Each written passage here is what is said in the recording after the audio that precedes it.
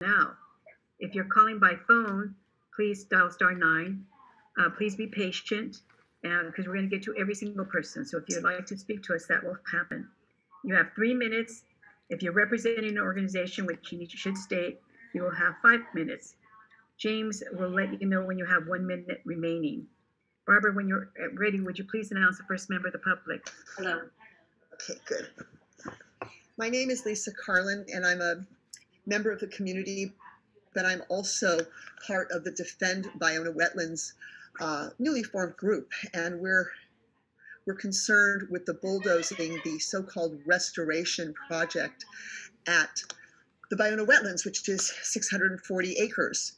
So I'd like to talk today a little bit about public access to this area, and actually the denial of public access because the public does not have access now, and also our 20-point option 4 gentle restoration project. Let me just move this over so I can get to that. So it's important to understand that we're being deliberately confused. And I'll digress for a moment. We see large corporations use that as a strategy to get people off the point. Case in point, the tobacco industries did that by confusing everyone. And why do I say that? Because I was part of the team that obtained information from the Freedom of Information Act and saw government data, and the data that came from the tobacco industry said across the top in big bold letters, remember, confusion is our product. And that was how the tobacco industry was able to become successful in spite of all of the health issues. We're seeing a very similar strategy taking place now in the Ballona Wetlands by Southern California Gas and those related entities. They're trying to confuse us and call this a restoration. It is not a restoration. You can't simply bulldoze that entire area and start over and say, oh, we restored it. And why are they doing this? They're doing it because there are gas tanks beneath the Ballona Wetlands, and they want to restore this for fossil fuel storage. Aren't we moving away from fossil fuels? Why don't they just seal it off, let it be, and let the area of the Ballona Wetlands retain its pristine beauty? Now, I've sat on many calls with various commissions, and I will tell you that they say over and over again, the hired hands, the people that are hired to oppose, I mean, I'm not getting paid. I'm not part of any entity that gives me any money from doing this, nor are all the other activists. But the people who are getting paid are the people who are the scientists, who are the hired hands to try to confuse everybody. And I highlight that word confuse. They say, and they show photos that say, this area is dead. It needs to be restored. If anybody goes to our website, defendballonawetlands.org, you can see time-stamped photographs of the wildlife who reside in the Ballona Wetlands. And some of them are endangered species. So to have the hired hands come in and confuse everybody is an abomination. So this is not a restoration, and we need to find a more gentle way of doing that. And we've devised a 20-point plan, and I'm going to read just a couple of items from the 20-point plan, and I think Marcia Hanscom is going to speak in a while also, and she can talk about access to this particular document. But, you know, we say we need to, I'm going to read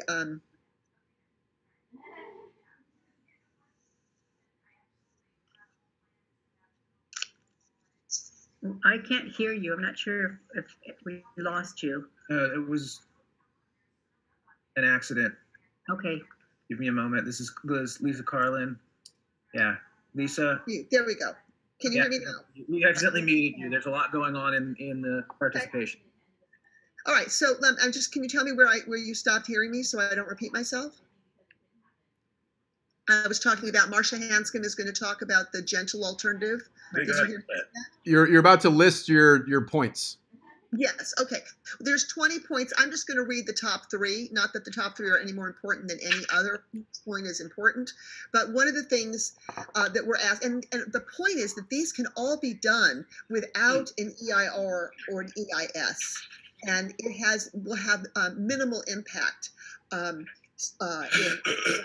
minimal impact in terms of we don't have to have these other documents or the EIR. This can take place, and it will be very easy to do. So number one is to form an Indigenous Tribal Council for Ballona, consisting of elders of the Indigenous people for the LA coast, which would guide protection decisions for the land, and which would be given access for historical lifeway activities such as gathering for prayers and other spiritual, religious, and sacred ceremonies, and gathering plants for medicinal and basketry purposes.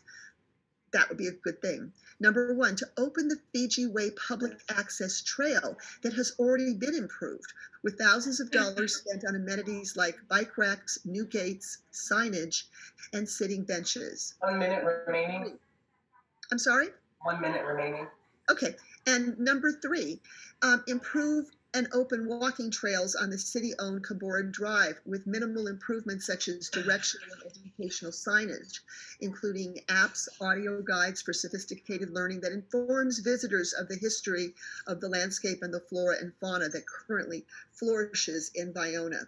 So in closing, there is this 20-point plan. We would like to get this plan to you so you can read all 20 points. And this would be a gentle restoration that would not sacrifice the 1,700 species of wildlife who reside in the Ballona wetlands and call that their home. Thank you very much for your time. Thank you. Ms. Barbara, our next speaker. Yes, we have Marcia Hanscom, and Marcia also has a PowerPoint presentation. Marcia, you may unmute, and I'm going to get your PowerPoint loaded. You.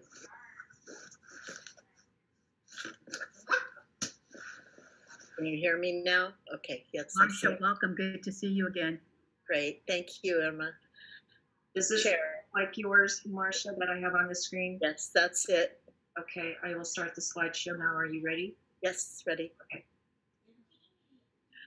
So, honorable board members, I'm wanting to speak to you about mindful public access at the Ballona Wetlands State Ecological Reserve, which has been denied for more than 15 years.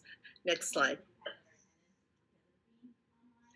In September 2003, when the Wildlife Conservation Board allocated $140 million toward the public acquisition of the Ballona Wetlands, Michael Flores, who was the chair, stressed the need for public access in an area so close to a big urban population.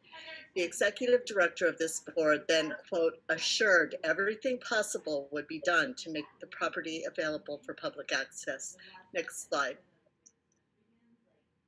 And yet, there has been diminished public access at Ballona. This is not private property since 2004, yet private property signs like this are still present in numerous locations. Next slide. In 2005, the Fish and Game Commission designated areas A, B, and C and the Ballona Creek Estuary in the midst of these lands as a state ecological reserve. And at that time, also, public access was raised by board members as being crucial to this reserve. Next slide. Here's a map of the Ballona Wetlands Ecological Reserve, and our opponents on this would say, oh, we have plenty of public access. Well, it's just not true. At the west end of Area B, 3 hours once a month, LA Audubon Society has public access and occasionally brings school groups in. Otherwise, no public access in this area. Area C, Little League has limited public access. Otherwise, no one else is allowed when they're there or otherwise. And then Area A off of Fiji Way, it has no public access. The only other access is to private schools that have to pay to have their children take tours with Friends of Ballona Wetlands. Next slide. In Area A, however, the MRCA installed these beautiful artistic gates. Next slide. In 2011, $280,000 was granted by the State Coastal Conservancy to the MRCA for public access for this site. And in the agreement, it said, quote, the grantee shall implement a comprehensive and strategic set of minor improvements, such as new gates, new fences, weeding, minor habitat restoration, and signage. And they did that. And then it's also said the grantee shall promote public awareness, interpret the natural resources, discourage illegal access, and increase opportunities for positive public use of the site. Next slide. And here from the sky, you can see the Fiji Way Trail that was improved and in Area A. Next slide. As part of the 2011 $280,000 grant, MRCA also installed monuments on the bike path, which is already open, but Area A on the left in this picture is closed. Next slide. Bike racks, as you can see here, were installed but not used. The weeds are growing up all around them. This photo was taken from outside of the lock gate. Next slide. And again, these beautiful gates were installed in the summers of 2010 and 2011. The MRCA opened this gate for a few open house Saturday mornings. And other than this, a limited opening and 2 Saturdays in 2013, the gate has been closed to the public and it's locked. Next slide. Nice signage was installed at the trailhead, granted again by the State Coastal Conservancy, but access to this is not open. 1 minute remaining. Okay. Next slide. This is next slide. Next slide. Next slide. Next slide. Next slide. Next slide. You can see that the public is locked out. When we do tours, we do them on the edges of the wetlands. We aren't able to get inside. Next slide. And you can see there's the lock. Private business is allowed in, SoCal Gas, and someone has persuaded CDFW to not open the public access, but to tie public access to a destructive project that would destroy the habitat there. They don't want the public to see the abundance of wildlife there. This land is not dead and dying. Next slide, please. We would like you to use your clout as members of the Joint Powers Authority, known as the MRCA, which received the grant money to open this access site. Ask CDFW to work with MRCA and the stakeholder groups to open mindful, docent, supervised public access at the Fiji Way Gate. Next slide. That's time. Please help us unlock the gate. Thank you. Thank you.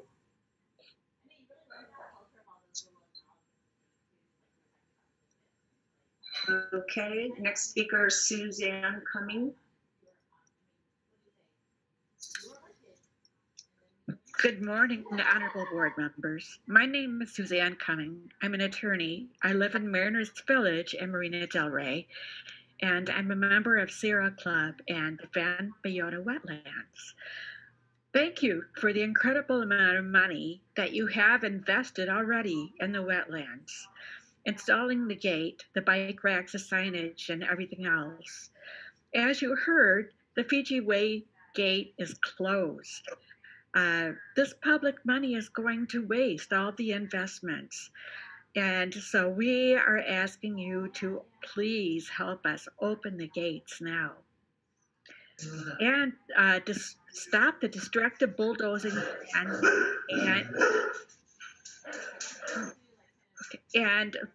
we ask you to place on your agenda support for EIR option 4, the gentle alternative that you heard Marcia speak about. This is a 20-point plan. The Ballona Wetlands is such an opportunity for the public and especially young people. There is a larger ecosystem at stake here. The blue herons that feed in the wetlands build many of their nests in the pines and eucalyptus trees in Mariners Village, where I live.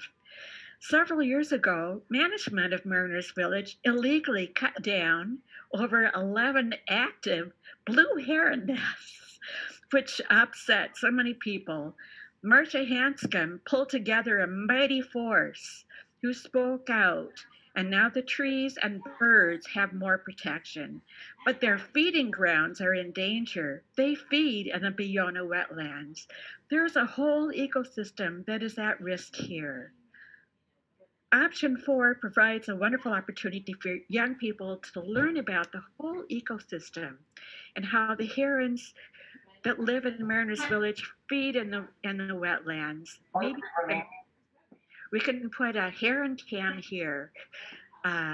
There's so much that can be done with a gentle alternative that would, uh,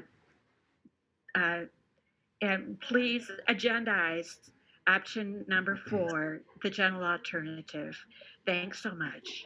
You. Next speaker, Robert Vanderhook, and he has a PowerPoint to share that Chris, when Chris gets it up on the screen, Robert, you may begin. I will unmute you. Good morning, President, Chair. Feliz Navidad, Irma Munoz. And happy holidays. My name is Robert Roy Vanderhook, and I'm a United States federal professional wildlife biologist, management biologist, and botanist. And I'm speaking for the Californians for Defending Ecological Reserves. Next slide.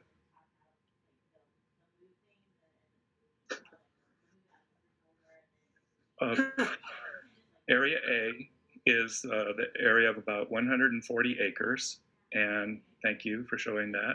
And it's highlighted in green. It's adjacent to the Marina del Rey Yacht Harbor, so it shows wildlife connectivity to the waters of the marina because we have a tidal slough in Area A at the north end along Fiji Way near Lincoln Boulevard, and the Ballona Estuary, which is another wildlife corridor for animals coming from the sea, namely fish, but also amphibians and reptiles that come down from the Santa Monica Mountains through the urban river called the Ballona Creek and enter the estuary. And we have an overland wildlife corridor that comes from the Santa Monica Mountains, which is how the coyote came to Ballona about 12 years ago.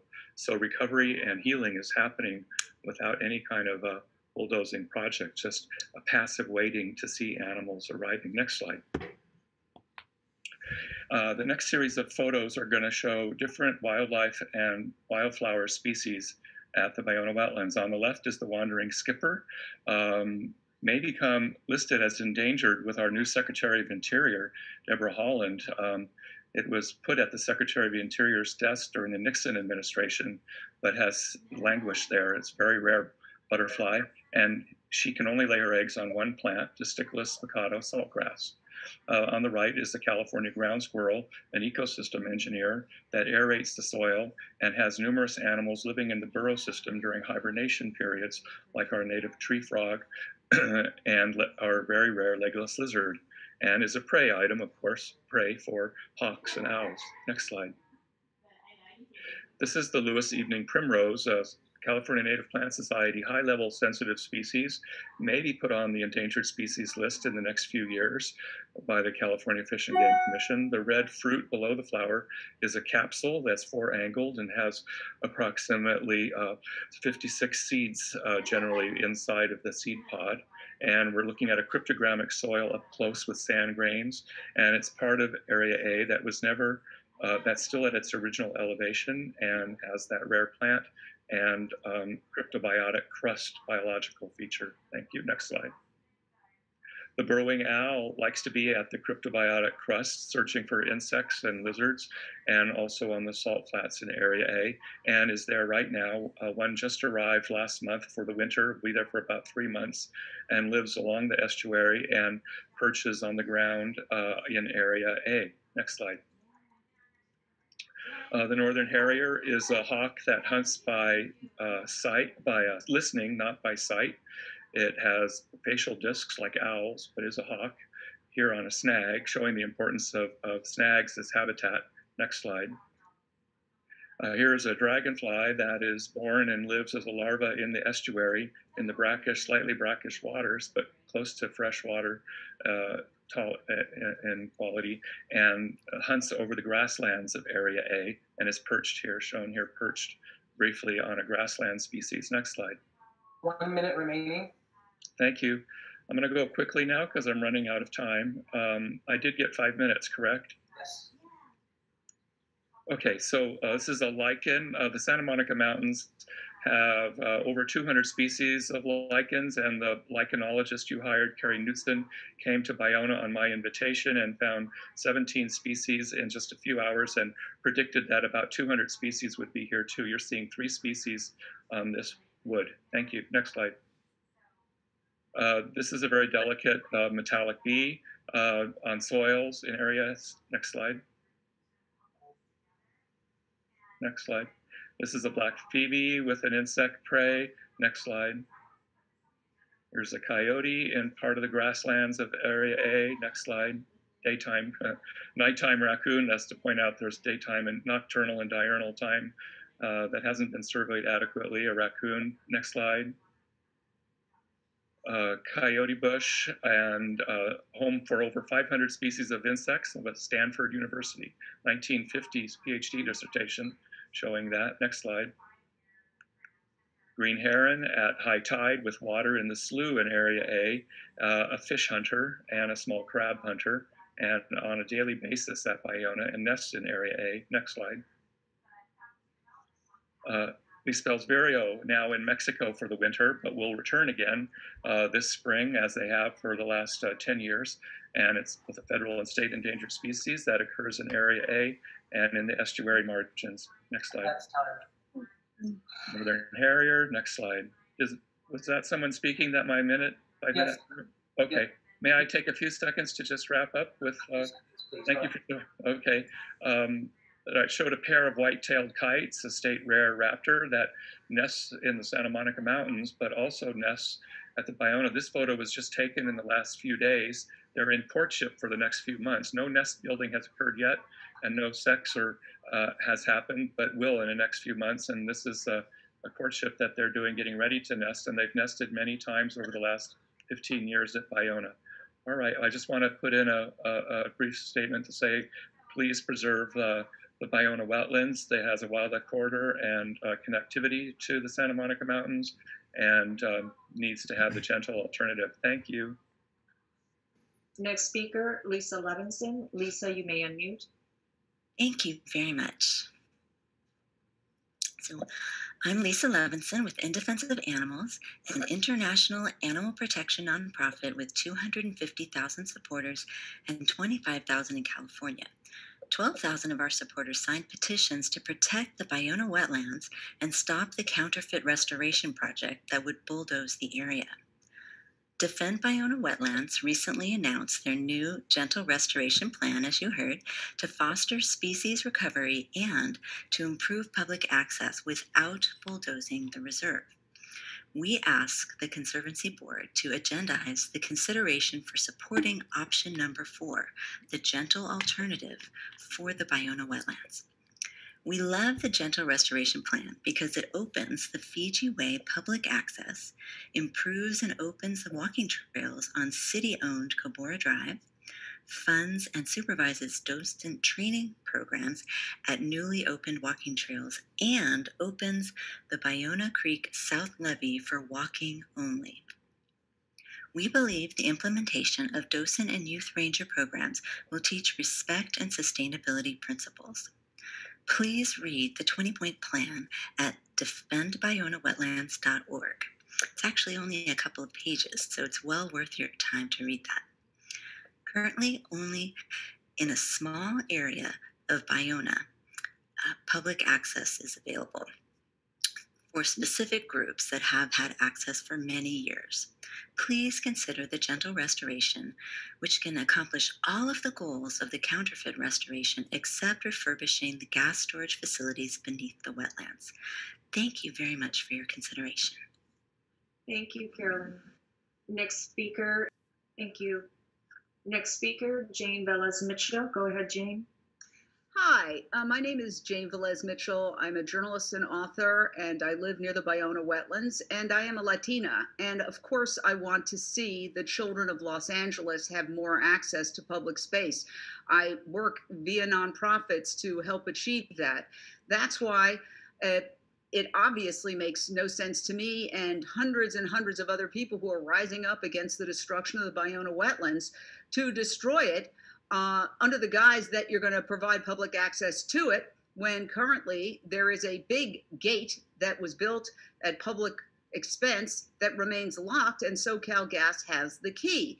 There are existing trails that could be used now. They could be upgraded, and we could let those children in now, as opposed to this contortion, options 1, 2, and 3, which is really designed to achieve the agenda of the fossil fuel industry, which we all know has a crumbling gas storage facility under the wetlands that they need to upgrade to avoid another Aliso Canyon disaster. And so they've created this phony restoration, in quotes, that is really designed to achieve that agenda. The legitimate goals of restoration can be achieved with this new 20-point plan that has been presented that would fall under the category of option 4. Those who want to bulldoze Ballona call that the do-nothing option. That's because they left it blank intentionally so that everybody would focus on options 1, 2, and 3, which is the wrecking ball option. So option 4 provides for a gentle restoration that would allow for public access right now. And I urge everybody to consider it. The truth is that I live right here. Burton Chase Park is a park, okay? Kids need a different kind of experience. They need to experience the wildlife. These inner city children need to have an experience of the natural world. That's what they could have right now at the Ballona Wetlands Ecological Reserve. There are 1,700 species, timestamp photographs documenting these species, some endangered, some threatened. We could provide a meaningful experience for these inner city kids, that they could come there, they could walk on the upgraded trails, they could learn from docents and from kiosks about the rich history of the indigenous people who once called this area home, about all the species who live there currently, egrets and pelicans and skunks and owls, various species of owls, and the list goes on and on. The idea that in the name of public access, you are going to take a wrecking ball to 1 square mile, the last coastal wetlands in Los Angeles, and you're going to call that a restoration, it really boggles the mind. And that's why people are rising up. People are rising up and saying, no, wrecking balls are 20th century solutions. We are in the 21st century. We are in the midst of a pandemic, which is a zoonotic illness, which jumped from animals to humans. We need to change our relationship with the natural world. Governor Gavin Newsom has called for nature-based solutions. We need to start treating our wild areas with respect. Destruction is not restoration. Obliteration is not restoration. And I'll tell you what else isn't restoration, respectfully, a 300-car parking garage. Who's going to get that contract? I live in the area. I know there is tons of public parking already there. We need to look at this with a critical eye, because this was designed not to provide public access. They are holding public access hostage right now so they can make the argument that they need to provide public access. We could open the gates, do some mindful upgrades, and have wonderful, meaningful public access to the children of Los Angeles right now. 1 minute remaining. With the plan, the bulldozing plan that is being proposed by those who, let's face it, have received donations from SoCalGas, it would be a decade before kids would have public access. It would be off limits to the public for a decade. That means 10-year-olds would be in their 20s before they could even visit this area. It truly does not make sense. I respectfully implore you to look at the 20-point gentle restoration plan, which would fall under option 4, and take the nature-based solution. And let's provide the children of Los Angeles with a meaningful public experience at the Ballona Wetlands Ecological Reserve now. Thank you. Day. So January 11th right now is tentative.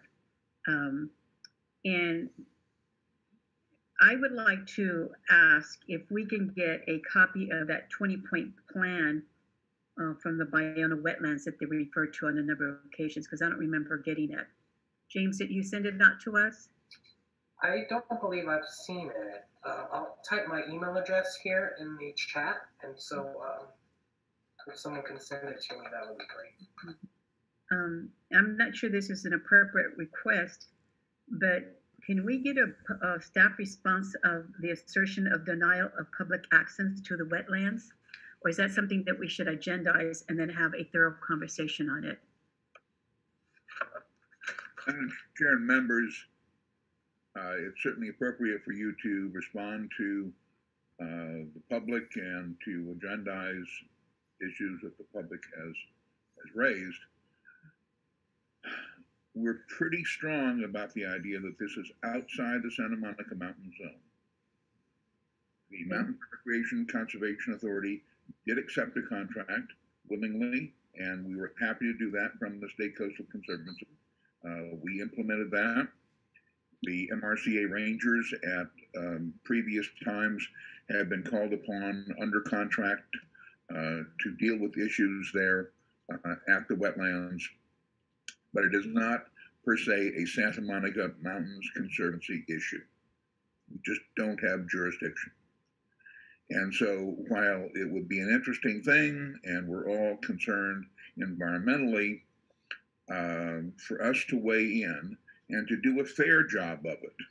I mean, these are documents that I think OSHA doesn't even allow one person to lift the documents that are associated with this. So for us to do a really thorough evaluation, the kind of evaluation that as a state agency we need to do, and there are so many other state agencies involved. There's a resources agency overall, which superintends the various entities, such as the Wildlife Conservation Board, such as the State Lands Commission, and most importantly, the Department of Fish and Wildlife that owns the property. And so for us to try to duplicate the work there, and then to respond to all the work that's being done by the nonprofit organizations out there, and they've done a huge amount of work. For us to try to condense and evaluate all that for you on a property that is not within the Santa Monica Mountain Zone, we think that frankly the opponents are trolling for state agencies. And I don't think we should be the state agency that they're trolling for. Okay, I hear what you're saying, Joe. However, haven't we written letters of support for other issues that we are not have our hands right in the middle of, and that we don't have maybe jurisdiction? I remember supporting other projects or making comments for consideration. So am I mistaken, or is this something? No, Madam Chair, first of all, as the chair, you're never mistaken. Well, that's good to hear. Tell my husband that. I think it's a question of degree. This issue is so important and so fraught with controversy that to do a fair job of it. Remember, we're not just a run-of-the-mill nonprofit. Right. Official state agency that has looked at all of our membership. For us to do a fair and adequate job would require a huge amount of energy to independently. This is the whole thing. Our job is not simply to say, okay, we're going to tag on to somebody else who's doing a good thing. And yes, we've said for non-controversial projects and other things, we've said, yeah, good job. We're going to add our name to the list. But this is a wildly different kind of a project. And you would just suck up so much energy, because I can tell you that when we're joining the councils of the Natural Resources Agency, they're going to say, what is your expertise? How have you evaluated all of this? And I believe that the best thing that can happen right now is that the governor appoints a blue ribbon committee to evaluate all the proposals. This 20-point proposal has come in. The moderate, lesser, soft alternative, as it were, has come in relatively recently. Maybe there should be an independent commission that evaluates this, and I would support that. And I think maybe we ought to support that. But for us to put our expertise on the line here, and ultimately defending on what you say. For example, if you were to say, we oppose this, and then there's a lawsuit, and then we have to be deposed. and then we have to explain all of the rationale and the reasons, you're sucking up a huge amount of energy. You've seen, Madam Chair, you've seen the public attention and concern to this item. Right. I just believe it would detract from the genuine work that we have in the Santa Monica Mountain Zone. You've seen so many other items on this agenda, which are going to suck up all of our energy. So my recommendation, Madam Chair, is we've heard this. Important decision makers have been on the line. If you want to agendize that, obviously it's up to the board to do it. But I would strongly urge that if we do anything, we ask the governor to personally take, or the Natural Resources Agency rather, to take cognizance of this and maybe appoint a blue ribbon panel or something. And if you say that that's punting the football, there's a reason that the rules of football allow a punt. I'm a basketball person, but okay, I'll believe you. Okay, are there comments on this? I have a comment, or I mean a few comments. It's Wendy Rosen.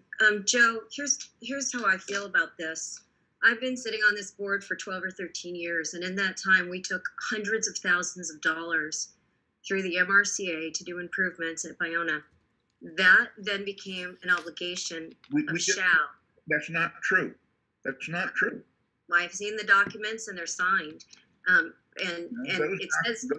Excuse me, those documents were from the State Coastal Conservancy, or the MRCA. That gave money to the Conservancy to build improvements at Ballona and docent tours. Wendy, the answer is no. It was to the Mountains Recreation and Conservation Authority. Well, I think I just said that, didn't I? No, you said Conservancy. Sorry, to the MRCA. I stand corrected. Sorry. To build, let me start over. There are contracts of money from the State Coastal Conservancy to the MRCA for hundreds of thousands of dollars to build improvements at the Ballona Wetlands, for gates, for signage, for educational, and for docent tours. And I've been to the dedications to some of those, for some of that money that went into that, and for the openings, for the grand openings to those improvements. When this came before us about a year and a half ago, the EIR, the draft EIR, we had a very serious conversation because documents were not attached to the file. I protested because we could not find the EIR documents. And we put a comment letter in the record, not the MRCA, the Santa Monica Mountains Conservancy put a comment letter in. And access here is going to be degraded. I have now read the entire draft EIR. I have read it. And if you read this draft EIR, you cannot believe that this project is going to go forward because it is so ridiculous.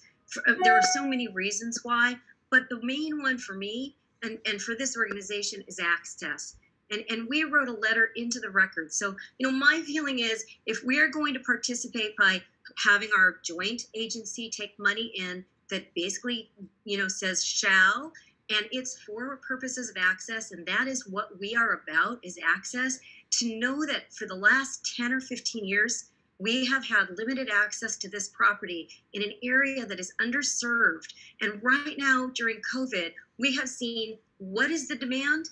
Access. People need to be outdoors, and we have 600 acres locked to the public. Limited access is allowed, but not to the underserved communities. We cannot get the underserved communities on that land. And those gates can be opened now. There are trails now. There are improvements that you made through the MRCA now. And it makes no sense that we have locked gates.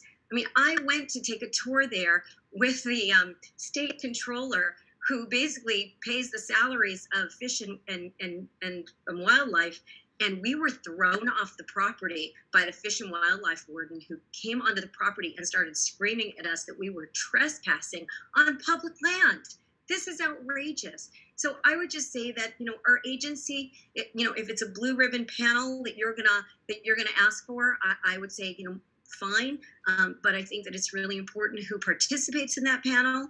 And I would say, Irma, that there should be more conversation about this land, because what's going on there is just absolutely criminal. Those are comments. Madam Chair, I don't wish to get into any kind of a back and forth here. Okay. We are a state agency. The actual state agency with ownership is the Department of Fish and Wildlife. Just as if we were to say we don't like the management practices of state parks, but we would not be in a position to say we're going to go in there and change those management practices. We are not in a position with a state agency that has the jurisdiction, Department of Fish and Wildlife. We as a state agency are not really in a position to go and elbow in and say, we know how to manage your lands better. We're just not in that position. And to put us in that position does not give us the kind of intellectual expertise that we want to carry forward where things are important, such as Berggruen, such as Mandeville Canyon, such as Benedict Canyon. I hear exactly what you're saying, and I agree with you. However, my focus is the denial of public access, and why I have been on the board where we have written letters of support when we talk about public access. I don't think we're going to be stepping on any toes, and I don't think we're saying we want to be the great decision makers and we want to impose our will. But I do think that we can comment on the concern of the lack of public access. There is a tremendous number of what people consider underserved. I consider them ignored and overlooked. I have met with young people who would love to have access. So is the comment letter or a thought of we want to know about the denial of public access also inappropriate with your reasoning? Because I think that's a totally different issue than what issues you brought up.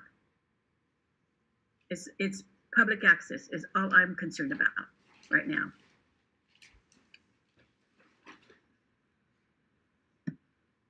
Should we talk more about it offline? I'm not in a position to further comment. Okay. You've expressed the desire of the board. Well, actually, I'm expressing my desire. I haven't heard any other board members talk about this. So, okay. Any other comments about any of our public? Ms. Healy has a comment. Okay, please. I would just like to see the letters that we did write to date on the Ballona Wetlands, and I see no problem with putting it on the agenda for further discussion in the near future after we've seen the letters. Thank you. There just seems to be so much history that we're not fully aware of what's going on, and Joe really has a handle on so much and understand all the intricacies, but when it comes to the denial of public access, that just is like surprising to me. Okay, why don't we move forward then to the consent calendar? If there's Okay, can you hear me? I'm not sure if I'm unmuted for you. Yes, we hear you. Great. Okay, thank you. Board members, committee members, thank you for the opportunity to speak with you. I'm here on behalf of Californians for the Defense of Ecological Reserves.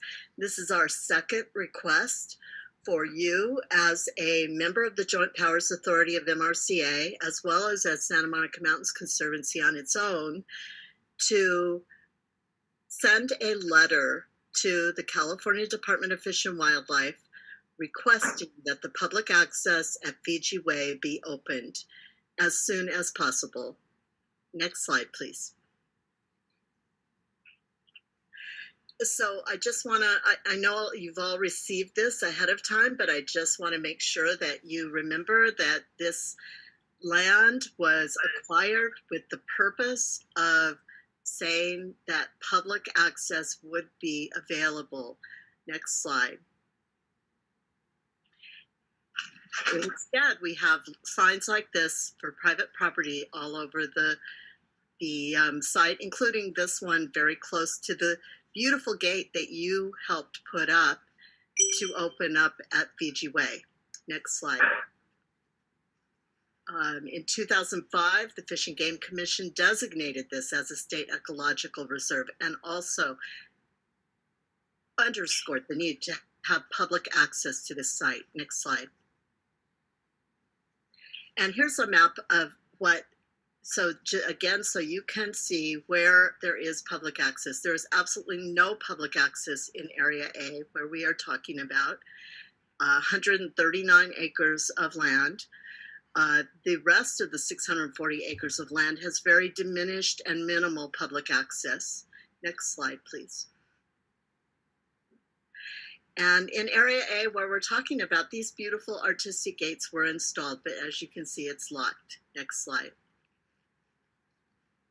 Again, the grantee, MRCA, which your organization is a member of that Joint Powers Authority, said in this $280,000 that was granted that you would put up new fences, gates, weeding, put up bike racks, etc. And you did that. MRCA did that. But what you haven't done is the other part that says increase opportunities for positive public use of the site. Next slide. Here it is from the sky, the way the birds would see it. Next slide. And as you can see, the bike racks are even, weeds are growing up around them because they're not being used. Next slide. And next slide. Next slide. This is an area where the county actually provided funds for putting up various things that would promote public access. But again, the gate right behind this truck here that you all put up, a different gate, is also locked. Next slide. And in February of 2020, just last year, Betty Yee, our State Lands Commission chair and controller, came to visit. And next slide. You can see how she was greeted by the Department of Fish and Wildlife, who really was very upset that anyone was coming to this property. They really have a very tight rope on who is allowed, and most of the public is not, including apparently the person who signs the checks for the employees there. Next slide. But here's the thing, California Department of Fish and Wildlife actually has a plan for opening up this site, but someone, whoever is behind this horrible, destructive plan that they want to do at Ballona, has persuaded them to not open up this site, even though they have a plan, as you can see. Next slide. And the public access instead is being held hostage to this highly destructive plan. Next slide. The public is locked out. Keep going. Next slide. And next slide. We just want you to help us open up this site. We have been told by someone at Fish and Wildlife that if you were to send a letter, that might make a difference in whether they opened up this site. So that's why we're asking you, please send a letter to Fish and Wildlife and help us unlock the gate. Thank you. Thank you. Next speaker listed. Jamie Perlman. My name is Jamie Perlman. I am on Cumberland, and I'm a climate reality leader with the Climate Reality Project. I believe my public comment is about number 9. One, the public access to this site now should be allowed. The state of California spent significant money to improve the Fiji Way Gate access trail in 2011. Number 2, the EIR was certified, but the proposed project for Ballona is far from certain. The Army Corps of Engineers did not even have a proposal on their desk now, from what we have learned. The state had to state all over with them due to the flood risk standards that were not properly used in the planning of this proposed project. Number 3, we would like Santa Monica Mountain Conservancy to review the 20-point plan for a gentle restoration of Ballona. Ask your staff to review it and consider supporting it. Thank you. Thank you. Next speaker. Next speaker, Sophia Morales. And Sophia, you had a presentation, correct? Yes, please. Okay. It might be a little off because it's a PDF file. Oh, you got a micrograph, yeah. So hi, my name is Sophia. I'm with the Ballona Wetlands Land Trust, and I mostly work with education and outreach. And as if you can keep scrolling down. So as you all may know, the pandemic has made basically any in-person activities or field trips unavailable because it's unsafe. So we resorted to a lot of virtual touring of the Ballona Wetlands. And during this Ballona Wetlands touring, we usually give them information, we discuss topics such as wildlife, watershed, wetlands, habitat, and conservation and stewardship. But we also like to promote, for example, this is Lisa, one of my coworkers, and the other slide is me. And we like to promote different career options that could be available for students to encourage them and also help them inspire them, but also ask questions. We were both raised in LA, very urban, but we all had an experience in our youth which has impacted us in the future as a result coming to this career option that we're in right now. But we also, if you can move down to the tips to ID birds, the slide. So also we like to discuss ways for the students to be connected to nature even through these difficult times. For example, going to visit a local park and doing a little bit exploration, and something that they can explore is birds, so IDing birds. So hopefully the future when it's safe to do so, pre and post pandemic, right? For example, us in the past before the pandemic started, we would rent these buses and go to these different schools. If you can scroll down to the next slide, and give them a brief introduction of the Ballona Wetlands, and then bring them down to the wetlands, if you can scroll down as well. So they can have that experience, that a moment in person, exploration of the wetlands, so they can learn more. As we scroll down, we also had the LA Audubon, the docents give these tour guides, and if you can keep scrolling down, and they would have that opportunity. So, but a lot of times in these cases, we would have to close the opportunity to a lot of students, or a lot of classes where we couldn't either, the LA Audubon didn't have enough open spaces, or we couldn't organize the time or the day. And an option that we came up with is potentially, when it's obviously safe to do so, opening Area A for these field trips.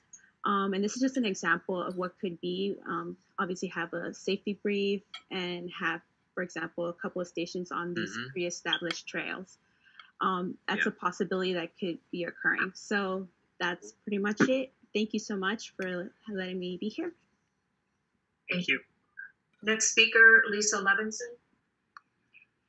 So I'm Lisa Levinson with In Defense of Animals, an international animal protection nonprofit with 250,000 supporters, and over 12,000 of them have signed petitions to protect Ballona wetlands and stop the counterfeit restoration project that would bulldoze the area. Instead, we support Defend Ballona Wetlands' new gentle restoration plan to foster species recovery and improve public access without bulldozing the reserve. Please support option number 4, which is the gentle alternative for the Ballona Wetlands. We love this gentle restoration plan because it opens public access, improves and opens the walking trails on city-owned Cabora Drive, funds and supervises docent training programs at the newly opened walking trails, and it opens the Ballona Creek South Levee for walking only. And we believe the implementation of docent and youth ranger programs will teach respect and sustainability principles, as you just heard in the previous presentation. The Gentle Restoration Plan also forms recovery teams to bring back roadrunner, jackrabbit, California quail, horned lizard, garter snake, bald eagle, snow goose, sandhill crane, and southern sea otters to Ballona. Bulldozing Ballona would destroy the habitat for rare white-tailed kites and Currently, 2 to 3 of these majestic raptors currently forage in the Ballona grasslands, which is one of the most diminished California habitats. Please read and support the 20-point plan at defendballonawetlands.org. Currently, only a small area of Ballona has public access through limited groups that have had access for many years. Please send a letter to open public access to Ballona and to support the gentle restoration, which can accomplish all of the goals of the counterfeit restoration, except refurbishing the gas storage facilities beneath the wetlands. Thank you for your consideration. Thank you. Next comment. Okay, am I in now? Yes? Okay, great. Hi, good morning, everybody. I want to share with you, I was at the marina this past weekend and walked all around, went to the mall, got great food, and went over to, the loveliest neighborhood surrounding the Ballona Wetlands that I discovered. And wow, I was just thinking they must be the luckiest residents in Southern California. I mean, the view, the peacefulness, the fresh air, and the open space. I took some pictures of it, and I was just blown away. And that's why I am in full support of asking you all to please help protect this area. And I heard that there was 12,000 members who signed to protect this area. And then I know that there's another petition, defendballonawetland.org, that has a separate petition with over 9,000 people who want to protect this area. So that's very impressive, and I want you all to know that. Other aspect of this is that we really depend on you folks. You're experts in this area with their connections, your politics, and access to financial resources, and to help us protect this place. We need 100% from each and one of you, because it seems like the opposition is operating at 200% to exploit areas like this, exploit nature, exploit wildlife, and we really depend on you. I hope you all know how much the public depend on you. It was just heartbreaking to hear that the head of the California Department of Fish and Wildlife was orchestrating to build 1,200 luxury homes on a San Diego protected ecological area. We're so glad that did not pass. But is that what we're facing? Is the head of that department, who was supposed to protect wildlife, an open area, orchestrate something like this? How does that even get on the table of discussion? I really would like to know that. How does it ever happen with the idea to build more homes on an area that's designated as a reserve, potentially have homes built on it? So as a member of public, all of this, it just smells like, I don't know, politics, corruption, major conflict of interest, greed, and we really would depend on you to not do any of that I just spoke of. And I've heard that public members who speak at your meetings have been called trolls. That's actually frightening and extremely intimidating. I'm feeling nervous. I don't know, you all are esteemed, respected folks. And if you're going to be calling us a public member a troll, that is just really intimidating. And I'm trying to get my friends to participate, but if they're going to be faced with this type of sort of hostility, it's going to be really hard to encourage people to speak up. We're nervous already. This process is complicated, and I don't know, getting the time right, joining the agenda item and being lined up and not being called and waiting, and it's a bunch of confusion. And I can see why the public is scared to do this. And so I speak for my friends who want to do this, but they're intimidated. I would just like to feel more support. I've got somebody who answers some of the questions that I had about how to, access this. But, most people would just give up and walk away. And I hope I'm speaking for a lot of my friends who would love to do this, but they're just intimidated. And they surely want to protect all this open area. We live here in Southern California. This is our last wetland, and we've seen these presentations that are so impressive for the wetlands for adults and children to enjoy, to learn from, and to develop our sense of empathy for our land, for people, for wildlife. And this can only do good, and we do not want those gas tanks to be dug up, to be restored under the Ballona Wetlands. We've been out there, and we've seen all these large structures of pipes and metals and trucks that they do not belong there. It looks awful. It's quite scary to see that happening to an area designated as an ecological reserve. And yeah, we read about this 20-point plan that looks amazing. I heard someone mention about, a couple things from there, but, they've got they're so thoughtful. Recover the southern sea otter to Ballona. Design and oversee project to recover the snow goose and sandhill crane. And form a plant assessment team that will study and learn all the native and plants and all the wildlife that's there.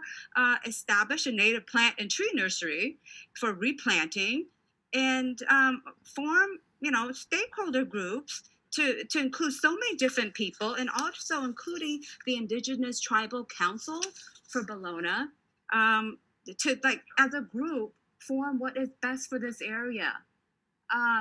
Whoever put this together, those points are just the most kind, thoughtful, and on the side of nature and wildlife.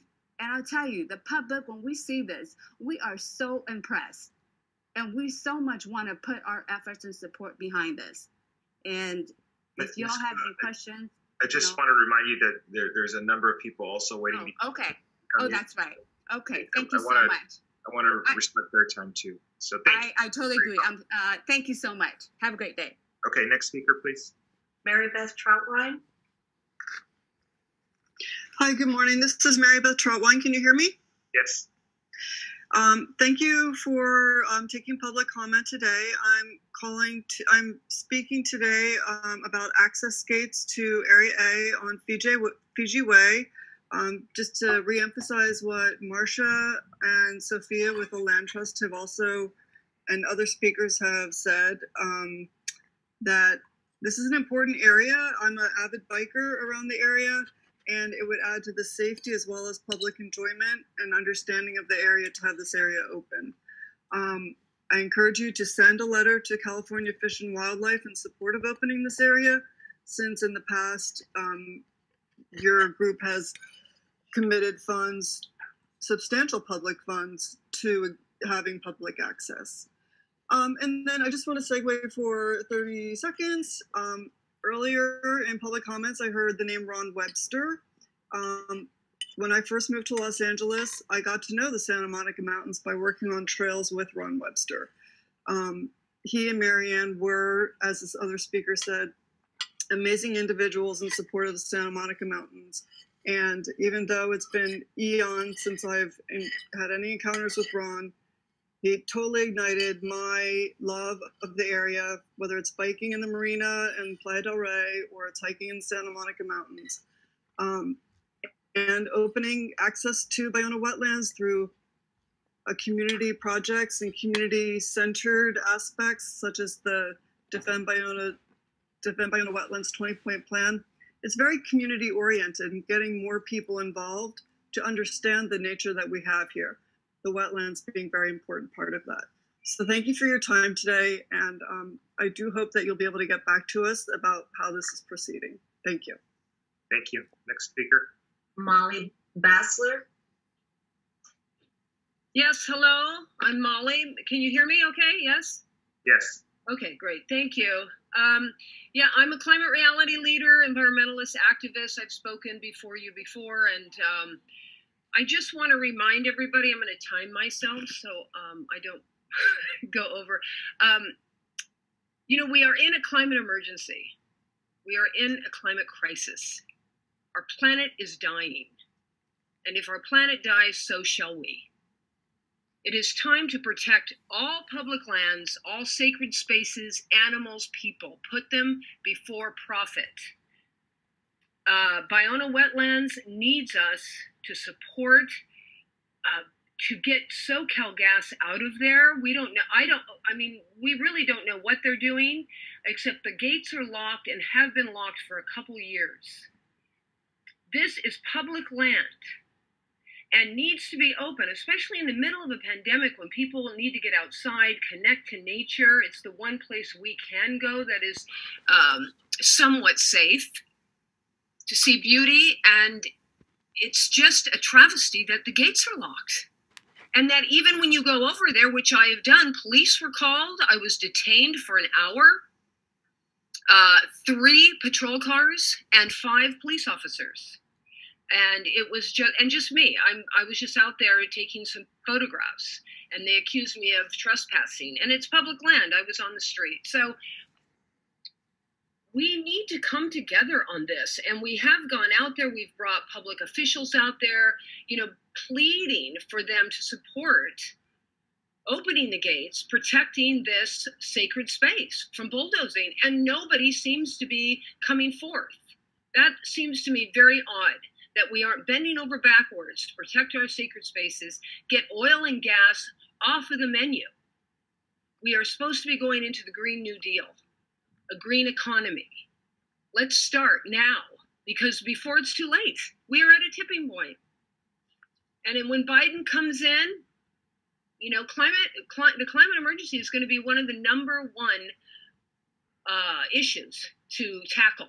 And so we have to start here in our neighborhoods, in our communities, in our city, in our state. Thank you. Thank you. Next speaker, Robert Roy Vanderhook. And Roy, I believe you have a PowerPoint. I do have a PowerPoint. Is it up? Here. Yes. Thank you. My name is Robert Roy Vanderhook, and I'm a wildlife biologist, botanist, as you see there with the Ballona Institute. And I hope to make some points here that in the tour of the wildlife that I'm going to show you a linkage between your item 11, the Berg Mountain Gate area in the Santa Monica Mountains, and the Ballona Wetlands. Orientation map. There's 4 MRCA access gate points that have been made at the Ballona. One is in Area B, one is in Area A, one is near Area C, and I'll leave it at that for the moment. Next slide. Okay, leaf bells vireo. Used to nest in the Santa Monica Mountains, no longer. May nest again soon, and Ballona Wetlands represents that jumping off linking point. Our leaf bells vireo came from San Diego at the Camp Pendleton base, and we have a nesting population for a decade now, and the numbers are increasing, and they're going to shortly move north to some of the canyon areas in the Santa Monica Mountains, even Malibu Creek behind the dam. Next slide. White-tailed kite, they nest in the Santa Monica Mountains near Malibu Creek State Park. They fly over the mountains. They possibly fly over the Getty and Mountain Gate on their way to Ballona and back and forth. An aerial connectivity corridor. Next slide. Metallic bees, insects generally. We have over 1,100 species of insects at the Ballona Wetlands. Many of them are shared in common with species in the Santa Monica Mountains, showing a meta or ecological linkage in that way to keep, okay, next slide. Okay, the great blue heron. They fly over the Santa Monica Mountains to go to the LA River in Sepulveda, and they come back over to Ballona. There are numerous observations of them flying along 405 over Sepulveda Pass and stopping at some points. And if we're going to have nesting again in portions of the reservoirs and ponds in the Santa Monica Mountains, it's going to be the offspring of our herons that are every year at Ballona that are going to, and the LA River that are going to recolonize parts of the Santa Monica Mountains. Next slide. Nice close-up of an adult with that black crest and the flaring feathers on the throat, nesting in a pine tree in Mariner's Village, but finding all of their prey in the Ballona Wetlands, and all the young birds find their prey in the grasslands like small squirrels and mice. Next slide. Okay, burrowing owl, definitely linked to the Santa Monica Mountains where there are sightings. And also we have one right now for the last month, every day being seen at Ballona. Next slide. Black-crowned night heron. The Native American indigenous word is Wa'aka, and in Spanish it's Garza Negra. And black-crowned night heron. You can see that nice, strong statement by one of our foremost naturalist writers, Terry Tempest Williams. Okay, next slide. Hermit warbler, western tanager, two migratory birds that pass through the Ballona Wetlands, then stop in the Santa Monica Mountains on the way to further points north to the mountains in Cascades and Pacific Northwest. Next slide. Okay, white-crowned sparrow, common yellowthroat, both birds that are found in the Santa Monica Mountains, and our individuals of these birds are seen every year at Ballona, and some of them are coming from the Ballona Wetlands. By the way, all the water coming off of the mountain gate and Bear Creek goes down Sepulveda along the 405 freeway and brings water to Ballona Wetlands, including prey and small animals that come in the storm water through the storm drains and then daylighted at Ballona and help colonize our area. This is a northern harrier. Next slide. Okay, Lewis primrose, candidate for species on the California Native Plant Society. It's supposed to be treated as an endangered species because of that status, but the state of California isn't doing their job. Next slide. Okay, loggerhead shrike, soon to be on the endangered species list. Beautiful predator bird, likes to catch lizards. And some of our lizard species of the Ballona Wetlands came from the Santa Monica Mountains during stormwater events, and a snake, ringneck snake. Thank you. Next slide. Green heron. They do nest in the Santa Monica Mountains, and the fact that we have them nesting at Ballona is thankful to the offspring of the Santa Monica Mountains coming down here. Thank you. Next slide. Okay, a barn swallow, a neotropical migrant, comes up from Mexico every spring, a long distance corridor species, and some of the barn swallows nest in the Santa Monica Mountains too. Definitely linked connectivity there. Next slide. Okay, lazuli bunting. This bird requires burned areas, so fire's not all bad. When you have a fire, then you get more of these nesting birds. Of course, we want to have no structures damaged. Next slide. Okay, end of the slideshow. So I'll just wrap up in a few seconds here that in conservation biology science, we have something called sweepstakes dispersal, which means events can be rare, but they do connect. You might not think so, but there's probably a daily movement of coyote between the Santa Monica Mountains and Ballona. And we know in 2008 that the coyote that came to Ballona and now breeds and has a population there is the Santa Monica Mountains coyote population. Owls pass back and forth between the two. I hope you don't develop the Bergschrund property because the larkspur that's found there is the larkspur that was known at Ballona until about 1910 when it went extinct. In my long time vision dream has been to bring that native larkspur back to the sandy soils. You may not know it, but you have a lot of sandy soils and quasi-sand dunes. Wherever you have sandstone outcrops in the Santa Monica Mountains, you have mini sand dunes, basically. One more thought, the roadrunner and quail that probably do occur on the Bergschrund Mountain Gate boundary property areas. We are going to be needing those animals, their offspring of the quail and the roadrunner, to repopulate and recover our grassland ecosystem. Not all of the Ballona Wetlands is a wetland. Much of our area is grassland and some is woodland and sand dunes. A multi-diverse, much like the Santa Monica Mountains on a smaller scale, just not the major mountain rising. I can go on, but as an environmental scientist, as an educator, environmental educator as well, I'm glad to have had this time to speak. Be well, everybody. Hi, David Barris. Thank you for the opportunity to speak. Thank you. Next speaker, Lisa Fimiani. Can you hear me now? Yes. Okay. Hi, I'm Lisa Fimiani, the Gottlieb Environmental Fellow at the Center for Urban Resilience at Loyola Marymount University, and a member of the Wetlands Restoration Principles Coalition.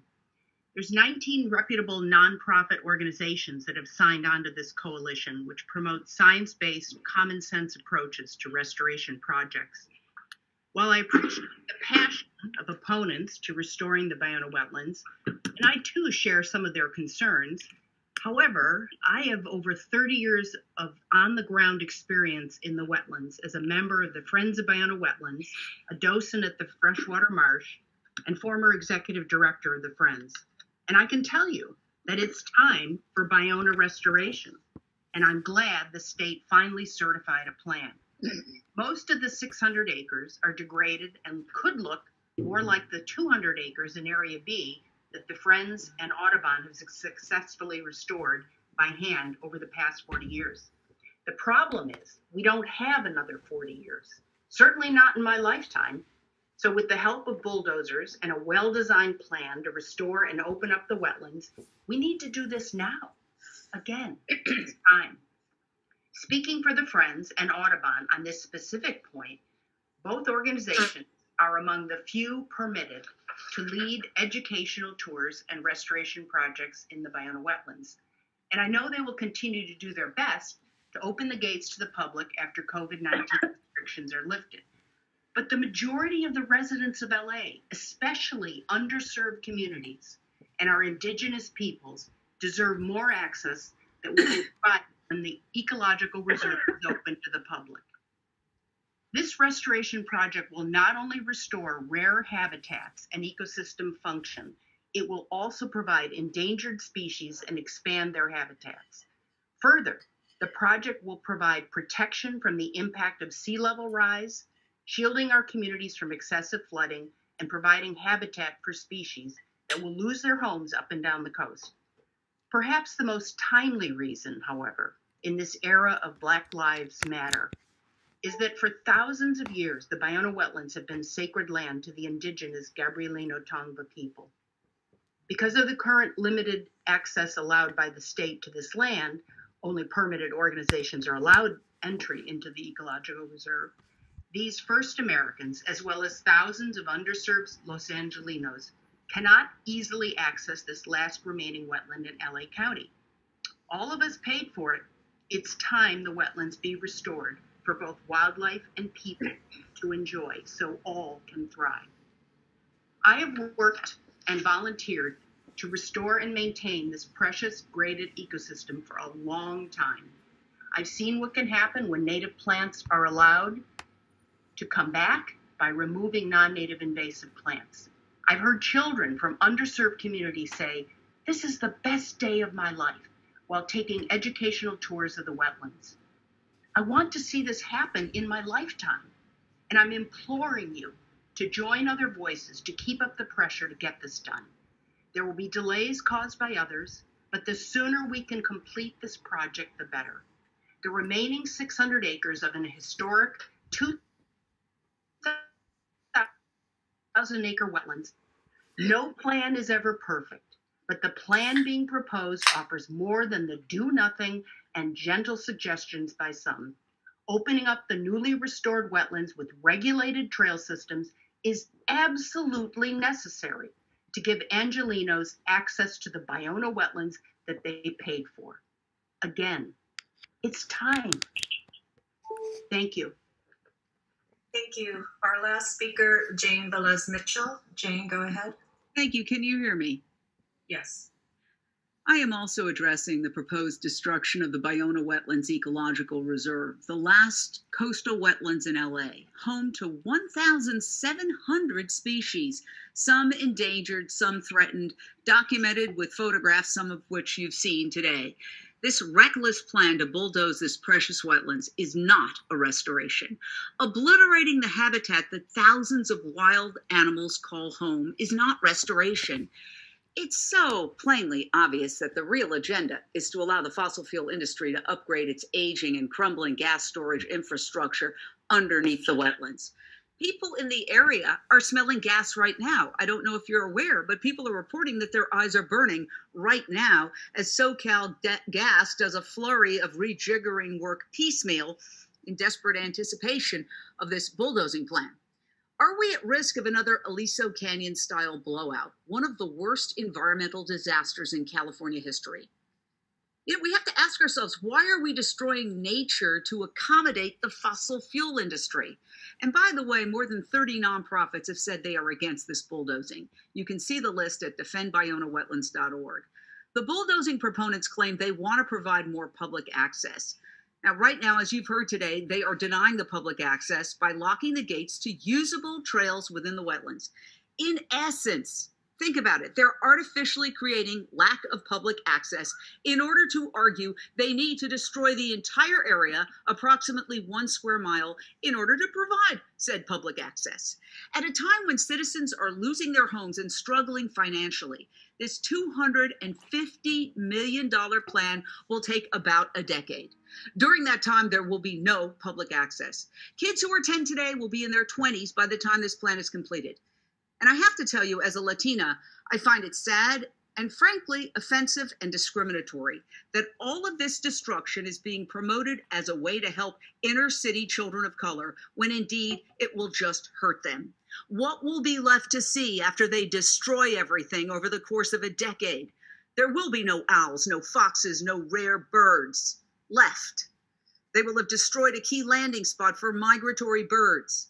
Meanwhile, private school kids from elite backgrounds get tours of the wetlands. They get to experience actual nature.